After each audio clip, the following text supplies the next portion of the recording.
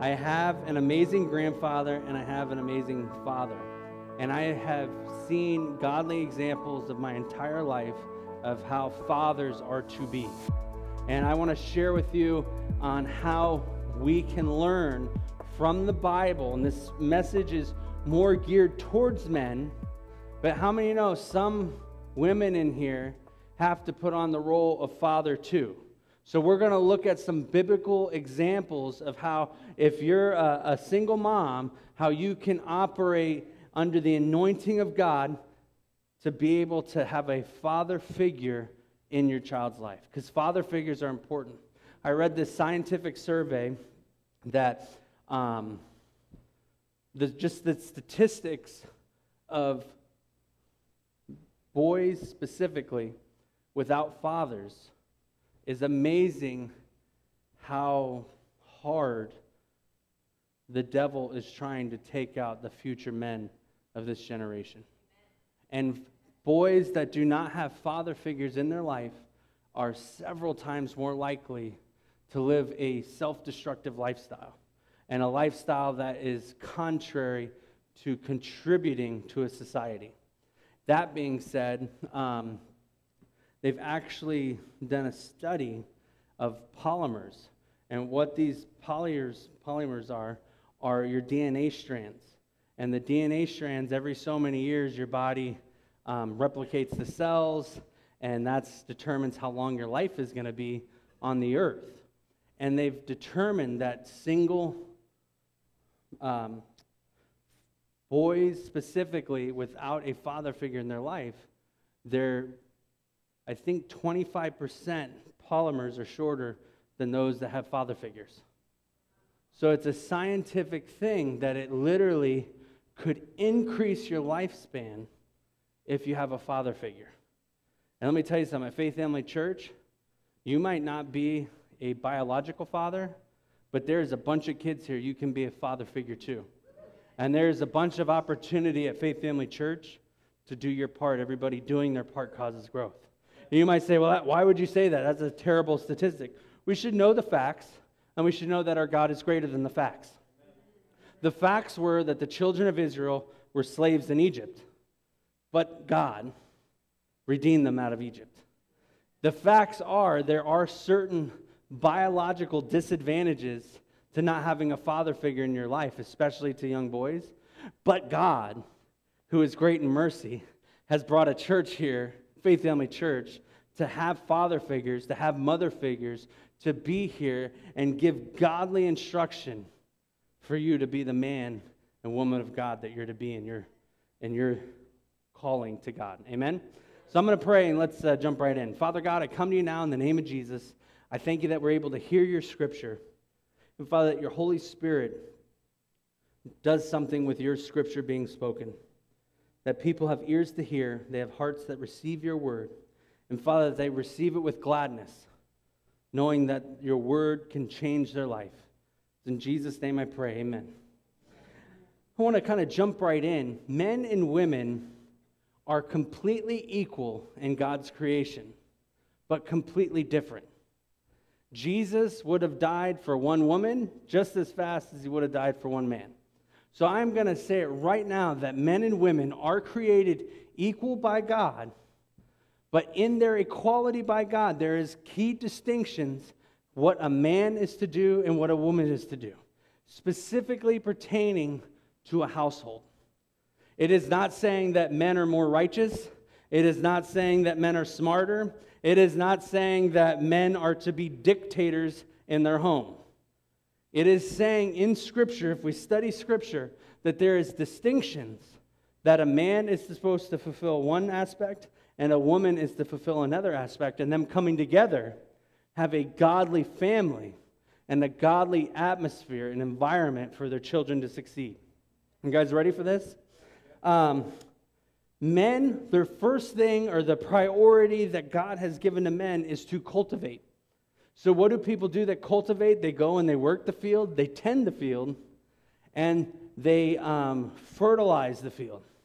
A lot of things with men in society, men have been the police. And the only thing that they're to do is to be police officers. And it creates almost a certain expectation of fear that if mommy can't handle you, you wait till daddy gets home. And unfortunately, instead of men cultivating, fathers cultivating their home, they've just decided to be the police. Well, to cultivate the land, you cannot just do one aspect of cultivating. You have to do several different things. You have to be there. So many fathers are not there. They're there, but they're not there. They're existing in the same home, but they're not actively doing their part in the home.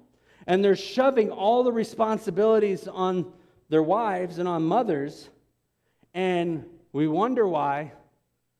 How come it's so much harder than what I thought it would be?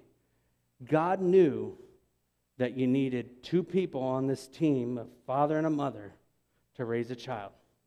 As much as I love my children, it is a team effort. There's a soft side of the mom. Moms are softer than dads.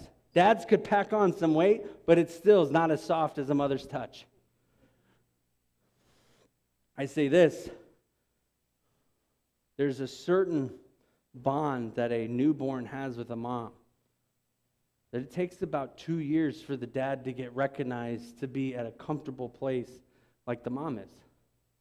When every one of my children, they were great, they didn't cry that much, but there was a cultivating time where they had to realize when mommy's not here, daddy can hold you. And there was a time with all of my children that they went, "No, you're not mommy." And it was a hard time. Every time. They could be totally fine, like open their eyes like, "Oh, you feel kind of different than mommy." But, "All right, mommy, what's going on?" They open their eyes like, "You are not mommy." It's like the scripture when the demon said, "Who are you? We know Jesus. We know this guy Paul, but who are you? We know mommy, but who are you, daddy?" And they cry, and they can scream, and then I cry, and then I scream, and then mommy has to come save the day. But unfortunately, fathers tend to, from that point on, "All right, babe, you take care of the house. You do whatever you want. If the kid disobeys, I'll take care of that." And instead of being a cultivator in the home, the fathers become the fun guy. It's where he goes in the room, and I've actually seen videos where dads come in and the kid's scared, and he's like, "Listen, I'm going to raise my voice. You start crying. That way mommy gets off our backs." Now we laugh, but how often is that the case? Because a lot of times people say, if mama ain't happy, nobody's happy. And that shouldn't be the case in a godly marriage and a godly home. It should be a team effort to where the father actually, we're going to jump into Ephesians right here. You guys ready for this? And before we jump in, before we start reading, I want to say something. The standard that God has put on men is almost impossible. And it is impossible outside of God's grace. Because God literally commands the husbands to love their wives unconditionally as Christ loves the church. I heard no amens, so I might have to say that again. God has called men to love their wives unconditionally like Christ loves the church. Amen. Amen. There we go. All right. I thought I'd get the women to say, "Amen, preacher, brother." I didn't get nothing. Like, did he just speak the same language? And I tell you this, that men are to love their wives because Christ loves the church, not based on what the church did for him, but based on the love he has for the church. Can you imagine what marriages would look like if fathers and men would stand up and say, "Baby, I don't care that you made me wait outside 30 minutes while you were shopping. I'm going to share this for a second because it's Father's Day. Me and my wife went on a date yesterday. It was awesome. I love dating my wife. I said we should date more. Everything's great. Went to the movies, got out. She's like, we still got 2 hours. I'm like, great. She's like, what do you want to do? I was like, I want to go home and I want to jump in the sauna and then I want to jump in the pool. That's what I want to do. She's like, okay, that's great. You mind if I jump into this place right here? They have something set aside for me. It's waiting on me. I'm like, sure, no problem. I'm the man. This is good. It's good. It's all good, baby. It's all good. We're in Aspire too. So I'm waiting. And I'm like, okay. I didn't have my flashes on, but I'm waiting in front of the store. We're at Meisner. Cars are driving by. I'm like, it's okay. My wife will just be a second. Stop being mad. Like whatever. So all of a sudden, seconds turn to minutes. Minutes turn to tens of minutes. And she took the keys with her. And our car, if you don't have the keys and it's running, it will only stay running for 30 minutes. So then the car shut off. It's pouring down rain, so I can't open up the windows. I'm getting hot in the car. Then it's fogging up. You know how fogged up windows look like in a car? I should have heard at least one or two amens. Okay. So I'm by myself, the car is fogged out, and I'm starting to get riled. It's hot. I can't put my windows down. If I open the windows, I'm going to get poured on. And then I'm looking for her. I'm like, and she ain't seeing me. It's like she's looking right at me, but through me. You want me to? Nah, I don't see you. I had an opportunity to not love my wife like Christ loves the church. And I was a little upset. She came in, I'm like, girl,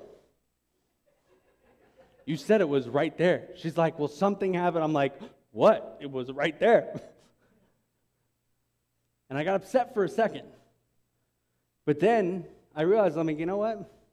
Life's too short to be upset at this beautiful girl.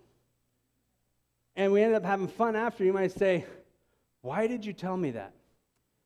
Because God knows there's two imperfect people that are called to be together till death do them part. So God said, don't look at your wife outside of Christ, and I want you to look at Christ as the example. Immediately on my heart, because I'm working on this message, how many times have you done that to me, Chris? I'm like, stop, God, it's not about me right now. It's about my wife hurting my feelings. Shh. See, instantly, when our spouses do something to us, when our kids do something to us, we're not to look at what they've done to us. We're immediately to look at, what have I failed God in? And He's restored me. That's how I can quickly restore. And trust me, old Chris, baby Chris, a child who was married, that was me, I would have pouted for like a few days. I was a horrible life partner in the beginning because I actually thought I was pretty much perfect. Oh, so stupid. So delusional. I feel bad for my wife. I really thought I was God's gift, Wake up. And when I woke up, I realized it was a bad dream I had for my wife. Are you guys seeing what I'm saying? When we look at relationships with one another, instead of looking at what they've done to us, why don't we look at what we've done to God? Because the sin against God's way greater than a sin your friend committed against you. The sin against God is deserving of death, hell, eternal damnation. But God, who loved us so much in Christ Jesus, forgave us. Ought we not to forgive others? To show the world that we love God like we say we love God? You guys ready? All that just to read one scripture.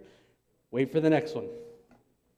What does it say right here in Ephesians 6? Children, obey your parents in the Lord, for this is right. Honor your father and mother. Let me stop right there. The first thing that we need to have from our children is obedience. God does not say that honor your father and mother, then obedience will come. Because let me tell you something. Those kids come out of that womb, they do not honor you. And they don't want to obey you. I think kids' first words usually are no. My kids' first words were no. I don't know how that happened. Noah's looking at me shocked. You're practically perfect, I know. Wake up, son. Wake up from the dream. No, just kidding. You're just like your father. No, just kidding. Let me say this. You are amazing. You are amazing. It says in the beginning of this passage, parents are equal. It's addressing parents, one unit, parents. Children, obey your parents. That does not say that you obey your dad and have fun with your mom and your mom's your friend. It says, children, obey your parents in the Lord, for this is right. After you get the obedience part, after I got it, when you're an adult, honor your father and mother. This is the first commandment with promise. Obey your parents, then comes the honor. You will never have the honor if you don't first get the obedience. I am not looking for my children to honor me. I am looking for them to obey me. When they do not obey me, then I will cultivate obedience. I will do my part. Let's keep going. Next one. That it may go well with you and that you may live long in the land. And then it stops. Then it stops saying parents, stops saying Chris and Nicole. Then it could say, Chris, do not provoke your children to anger, but bring them up in the discipline and instruction of the Lord. You don't know my kids. That's what some of you might say. I'm not saying that about you. He's getting beat up today. I'm sorry. It says, fathers, do not provoke your children to wrath. If Jesus was coming over, he'd knock on the door. You know what he'd say? Hey, Nicole, where's Chris? This is something that the father's supposed to do. What does it say? The fathers do not provoke your children to anger. The first thing he says is not how to bring them up. The first thing he says is what not to do. Do not provoke your children to anger, but bring them up in discipline and instruction in the Lord. You know what that means? God knows that there's two imperfect people. There's an imperfect person that has authority, that's the father, and then there's this insubordinate child who's also imperfect. And God knows that when you have imperfection with man, our big thing as men is you better respect us. You could wreck our car, you could break something super valuable, but let me tell you something, you disrespect us, whew, it's on. Right? I heard no amens from men. I know y'all are not being honest in church on Father's Day. I should have had a bunch of amens, but whatever. I'm going to love you like Christ loves the church here. The biggest thing for men is respect. And if we feel disrespected by our spouse, if we feel disrespected by our job, you could take the most loyal person and they will change because you don't respect them. But when we don't get respected, the father of wanting respect and the child of not respecting, both imperfect, both produce what? Anger. I don't know about you, but I've said some of the meanest things I've ever said to anybody when I was angry. And I don't know about you, but some of the meanest things that somebody has said to me when they were angry, they still sting. So God's saying, before you discipline, before you bring them up, know this. Don't provoke them to anger. Because let me tell you something. You're training your children to stay children forever if you provoke them to anger. You're training them to be controlled by their feelings and their emotions. You are training them to literally be servant to their feelings. And it's super dangerous. And then you're saying, listen, we've done our job. We've trained you to be slave to your feelings. Here, go marry, have kids. You train your kids. That's why some men and women grow up and they're quick to be angry. They're quick to be upset. And they don't know how to control their anger because they've been provoked to anger. And the training they received was when somebody's mad, say whatever you feel like saying. Then they go through life not knowing how to communicate, not knowing how to have good relationships with their friends and their families and their peers because they've been trained to be controlled by anger. What does the Bible say? Be slow to wrath. And sadly, sometimes it's our first play that we go to as parents. You disrespect me? All right? And we say things that we could have never imagined when our children were in their mother's womb that we would say to our kids because we were so quick. We were trained that way. Fathers are to take a leading role in the home. When the authority is broken because of our human nature, we have insecurities and shortcomings. Your kids might say something that your parents or some kid said to you when you were a kid, and it's as if they brought you back in time and you were right there, and your kid said that, and whoo! Be careful now. Why? Because you haven't dealt with your insecurities. Do you guys understand this? Insecurities, shortcoming, disrespect a man. I got this on here. Can you put that up? Plus insubordinate child equals anger and wrath. If you want your kids to honor you, do not provoke them to wrath. What I try to do, and I've not done 100%, but I have a true heart to do, I have never spanked my kids upset. Actually, I've never spanked them upset, but I've tried to stay cool. I've tried to always stay cool, not go down to their level. Think about it. You're correcting your kid for being a child, and then we go right down to their level and like, come on, let's do it. How can we produce the righteousness of God if we're trying to grow people up and we don't stay on the standard we're trying to grow them up to? You know what we've trained them? Stay kids the rest of your life. Then we have kids that have kids, disrespect, insubordinate, anger, and wrath. And you have a home that you can walk into and you can feel the wrath of man. You guys ever experienced that before? Psalm 78 says this, "Give ear, O my people, to my teaching. Incline your ears to the words of my mouth. I will open my mouth in a parable. I will utter dark sayings from of old. Things that we have heard and known, that our fathers have told us. We will not hide them from their children, but tell to the coming generation the glorious deeds of the Lord and his might and his wonders that he has done.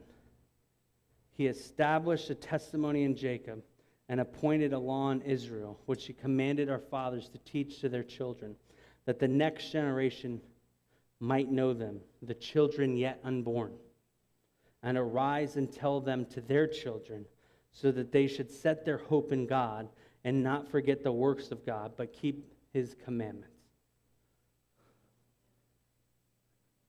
The other thing that kids are born with, they're not born with manuals, but they are born with little meters called hypocrisy meters. And you guys who are young might notice this about your parents. Your parents have ever said this, "Do as I say, not as I do." You tell your kids, "It's your bedtime." "Well, I have to go to bed." Because you need your sleep. What time are you going to bed? It's not about me right now. It's about you. You know what the hypocrisy meter's doing? Ding, ding, ding, ding, ding, ding, ding, ding. Tell your kids, eat healthy. Stay strong. Work out. How come you get to eat a cheeseburger, Dad? How come you want me to run outside, but you're not running outside? Ding, ding, ding, ding, ding, ding, ding. You guys getting this? The responsibility of a father is to cultivate the home. The The responsibility of a father is to have a loving relationship with his kids, but also discipline his kids. The Bible is very clear that discipline should not really, mothers have authority in the home, but the main disciplinary person in the house should be the father. But so many fathers had oh, just go talk to your mother. So then this woman has her children plus a big child. And then she's raising a home and trying to grow up her man at the same time. Father's Day message. Yay. Your kids can see your hypocrisy, so train them in the way they should go. Don't be a hypocrite. I say, you don't understand. And this is what I felt. Bought this hook, line, and sinker. Babe, I am so tired. I work all day. I've said this to my wife, so I'm telling myself here, babe, I've worked all day. I've had a terrible day, and I'm exhausted. I just need to go in my room just for an hour, and it always turns into 2 hours. Can you just handle the kids a little bit longer? What are we saying when we say that? We're literally devaluing our wife, and we're devaluing our children. When I drive home now, you know what I do? I have to psych myself out. I know my peak performance around 3 o'clock. After 3 o'clock, I start getting tired. My kids start peaking at 5:30. So when I'm driving home, I'm in the name of Jesus, I got this. I'm a fun dad. I'm a cool dad. When I get home, I need to find where my wife has been hidden and locked away by the children. I just set it up. All right. Jack is probably going to be swinging off the chandeliers. I got to find Nicole. She's probably tied up somewhere. And then they open the door. Ah! What's going on? We don't know. It's craziness. So if I think I'm going into that situation, and I get home and Jack's not swinging on the chandelier, Nicole's still tied up, but I can untie her easily. I'm just kidding. She's not. But I come in realizing that I only get about 2 hours a day with my kids. I only get about 2 hours a day. And when I realize that, I psych myself out. I get myself ready to be a father. My son Jack, I'll tell you the differences with my children. My son Jack comes up to me, play me now. Play me. Doesn't care that I've had a long day, and he shouldn't have to care. Because you know what? He didn't choose to be brought into this world. I and his mother chose to bring him into the world. And if we chose him to do that, guess what? When you're single, guys, I'm telling you right now, you're on the front burner. Life is good. You get a girl, you get married. This is for the younger generation. You get on the back burner. When you have kids, you are in the fridge. That's just the way it is. You ain't even on the stove no more. You don't know what warmth feels like. You're just in the fridge. And it's what you signed up for. And let me tell you something. At first, when you look at it wrong, kids get all the attention, then mommy gets all the attention. When you're really comparing that, all you're saying is that I'm still a child. But when you realize that our purpose is to actually get off the burner and put other people on the burner, we had a good run. You know?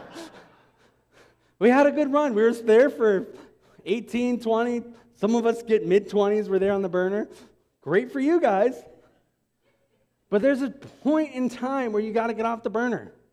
That you've been filled. You're heated up. You're ready to tackle life. You're ready to cultivate. You're ready to contribute to society. You're ready to love a woman unconditionally like Christ loves the church. You're ready to train your kids. Be there for your kids. Not just be the fun guys. And I've been guilty of that. I've been guilty hey, we're just going to do something fun. So my wife's sitting there dealing with the raising them, training them, correcting them, and then I'll come in oh, it's okay, babe.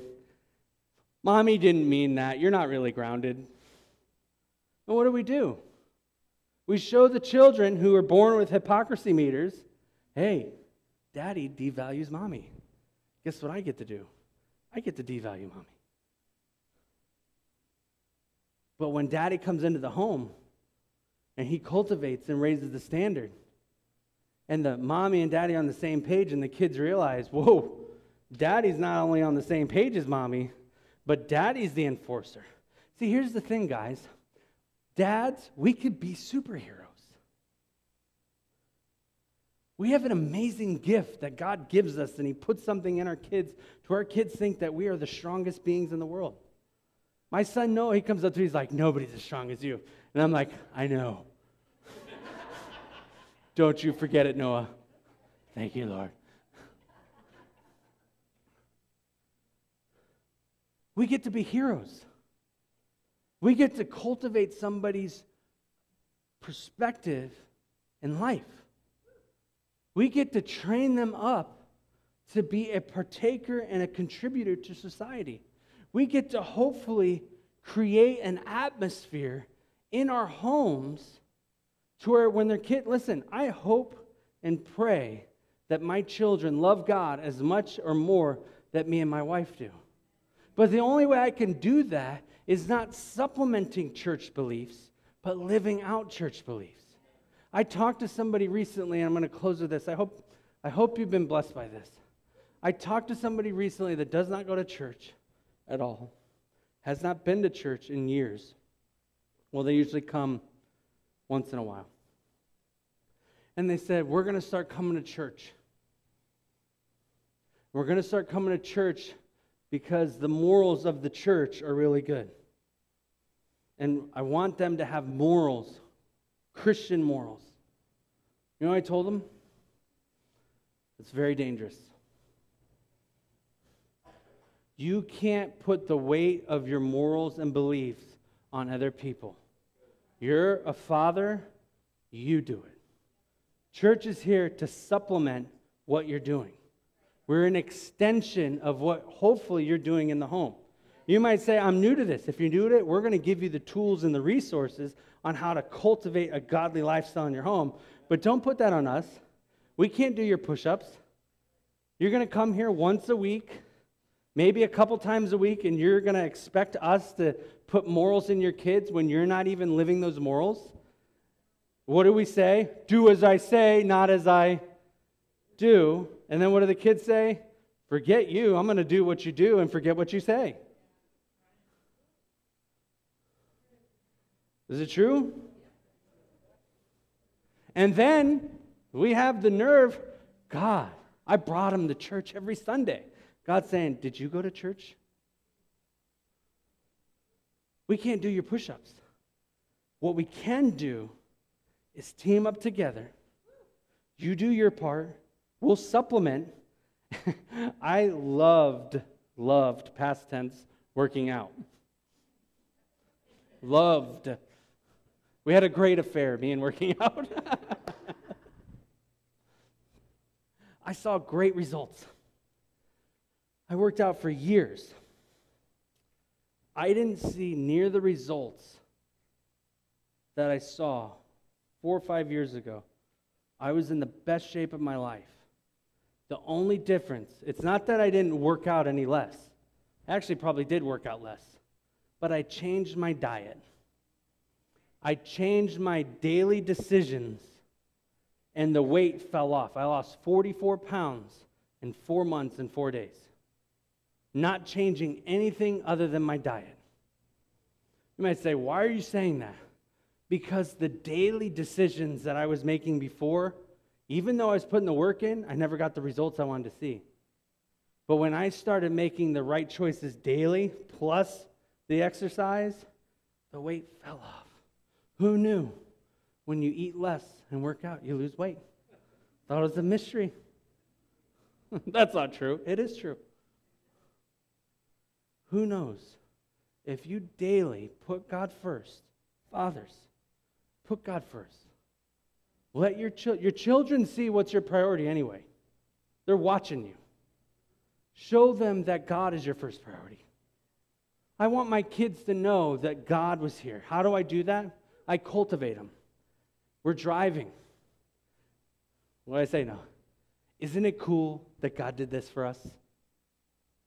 Isn't it cool that God did this for us? I'm constantly bringing a conversation because I'm the cultivator in the home. I'm the one that gets the conversation started. What are you learning about in church? What are you guys learning about in school? I'm asking questions. The other thing me and my son did, I don't like Pokemon. Yeah. I'm getting a lot of faces, Noah. That's how Noah's face was. But you know what me and my son did last Saturday? We went Pokemon hunting for like 2.5 hours, 3 hours. You know how much fun I had? This much. So much fun. You know why? Because I was hanging out with my son. I was cultivating a relationship. Something that I don't value. I don't value Pokemon like my son. But let me tell you something now. I'm learning. You know why? Because he's worth it to me. Minecraft. Those are not my video games. I don't like those games. I love hanging out with my son. So me and my son, we'd play Minecraft. We played for hours. And he's like, Dad, we need to do this potion, this potion, this. I'm like, listen, dude, I don't want to do that. Just give me a shovel or a stick, and I'm gonna mine. That's all I want to do. And then I call him like, Noah, my thing broke. I need you. So he'd have to do this warp thing, and he'd come to me. He's like, all right, Dad. And I'm like, let's make something grand. And we'd make a house. And I thought it was awesome. Come in, we save it, and you guys are like, what are you talking about? This is exactly how I was when I was learning it. I'm like, what are we doing? So we built this house, and it's on a server. It's saved. Got hours invested into this game that I don't like, but I love that boy right there. And that's my boy. You want to know what I value? I value my relationship with God, my wife, and my children. If anybody devalues my children, I don't like it. You know why? Because that's what God's given me. That's my purpose sitting right over there. So what do? Noah decides, and like, our whole world's gone. He changes you've changed our world before, you know it. He's like, I never. My hypocrisy meter's going up. No, just kidding. Cultivate the relationship. You're anointed to do that. Your wife is not anointed to cultivate your children. She's anointed to make the atmosphere in the home great. She's anointed to be an amazing mother and train them in the things of God. But the father is to cultivate and show the importance. And sometimes when you're farming, the land fights back. Men, sometimes your kids are going to fight you on it. But look at the end goal. That hopefully your kids will know that you valued God, you valued their mother, and that you grow, and now they value God because you did your part. I want you to wait for part 2 next year. No, I'm just kidding. 2 things I want you to walk away with this. If you're going to be a father, be all in. Be all in. Don't be too busy to be a dad. Your purpose now is to be a dad. Don't sit there and take glory. Listen, we have 3 kids. Never thought I was going to have 3 kids, but I do. I wouldn't change it for the world. But I have to put value on my purpose. My purpose is not my job or my career. My purpose is to show these young people priorities. God first. Second thing, embrace the role of a father. Embrace it. Love it. When you're driving home on your way from work, you know, I say, I only live 5 minutes away. Take 10 minutes to get home then. But when you come in, embrace the role as a father. Psych yourself up. Pray for that energy. Lord, Holy Spirit, please quicken my mortal body. Make me alive. So let me tell you something. When I get in the house, my kids are like, wow, woo, we're ready to party.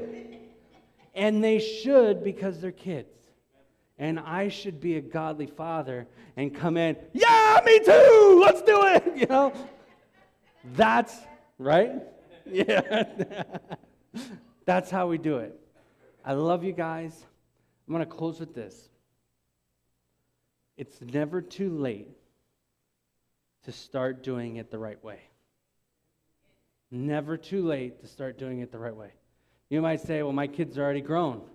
My kids are already set in their ways. Listen, have you changed from where you were last year to where you are right now? If you did it, they can do it because they're from you. We love you guys at Faith Family Church. We value the family. At Faith Family Church, there's a reason why Pastor Mike and Donna, the name was so strong in their heart. Faith Family Church. Faith should be the most important thing in your life because your faith dictates who you are. Family should be the second most important thing in your life. After your family is taken care of, then you do your calling. Your first calling is to your family. Okay? You guys getting this? Let's bow our heads and close our eyes. You know, I say, why are you bowing your head and close your eyes? Because this is the part of church that's my favorite part.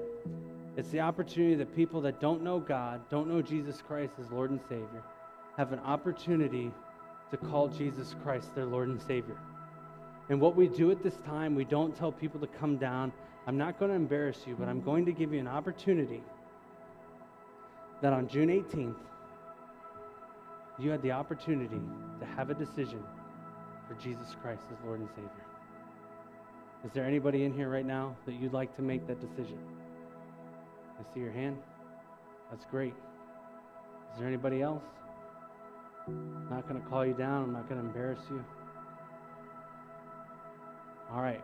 The Bible says this. The Bible says, believe in your heart and confess with your mouth that Jesus Christ is Lord, and you shall be saved. Knowing that Jesus Christ is Lord means that you know that Jesus came, lived a perfect life by God's standard, died the death that me and you deserved, and rose again and gave us his free righteousness. That's what believing in Jesus Christ is. So I want us all to say this. Repeat after me.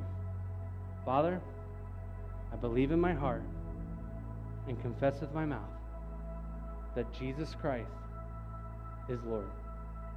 Amen.